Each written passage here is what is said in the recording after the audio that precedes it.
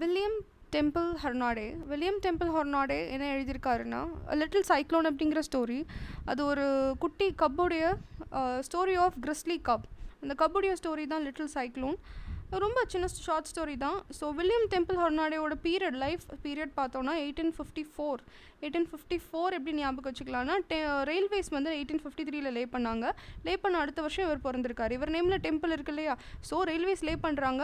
அந்த லே பண்ண உடனே அது பக்கத்தில் ஒரு டெம்பிள் கட்டிட்டாங்க. இப்படி ஞாபகம் வச்சுக்கோங்க. 1854 டிசம்பர் 1 பிறக்கிறாரு. இவர் இறந்தது வந்து March 6, 1937. இவர் ஒரு அமெரிக்கன் ஜுவாலஜிஸ்ட், கன்சர்வேஷனிஸ்ட், ப்ரொடெக்ட் பண்ணுற ஒரு அனிமல்ஸை, டாக்ஸிடர்மிஸ்ட் அண்ட் ஆத்தர். டாக்ஸிடர்மிஸ்ட் அப்படின்னா ஒன்றும் கிடையாது,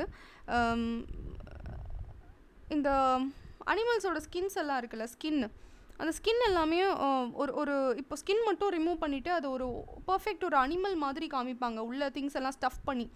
ஸோ அதுதான் டாக்ஸிடர்மி. Okay. He was a pioneer of in the early wildlife conservation movement in United States. United ஸ்டேட்ஸில் வந்துட்டு வைல்ட் லைஃப், காட்டு விலங்குகளை வந்து ப்ரொடெக்ட் பண்ணணும் அப்படின்னு ஸ்டார்ட் பண்ணது பியோனர். இவர் தான் ஆரிஜின். இந்த மாதிரி ப்ரொடெக்ட் பண்ணணும்னு ஒரு ஐடியா அவங்க கொண்டு வந்தது யாருன்னா இந்த வில்லியம் டெம்பிள் ஹொர்னாடே தான்.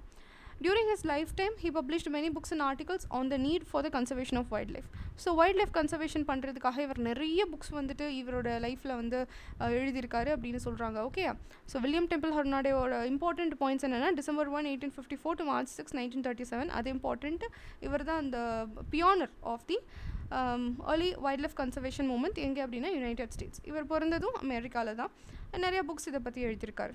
That's all about him. Thank you.